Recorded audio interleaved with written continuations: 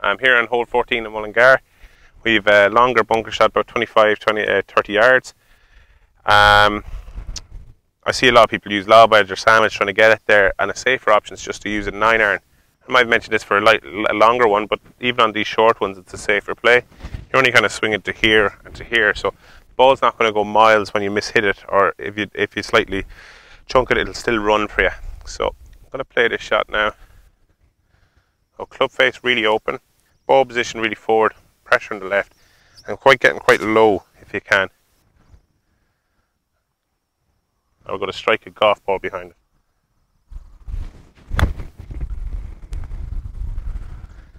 So a little strong, but it's just up on the back of the green, which isn't too bad. We'll play it again. Came out lovely.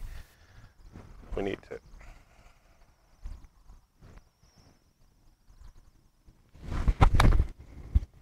A little better, a bit more run, but a real safe play again.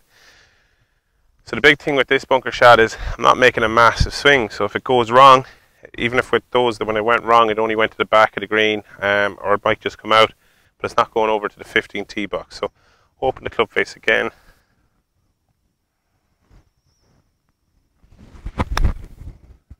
A little strong as well, but it's fine. You know, and this is a difficult shot. It's a shot that we would, you know, be delighted to get up and down, but 3 is realistic. So try and work on that. 9-iron in the bunker might help you with those shots.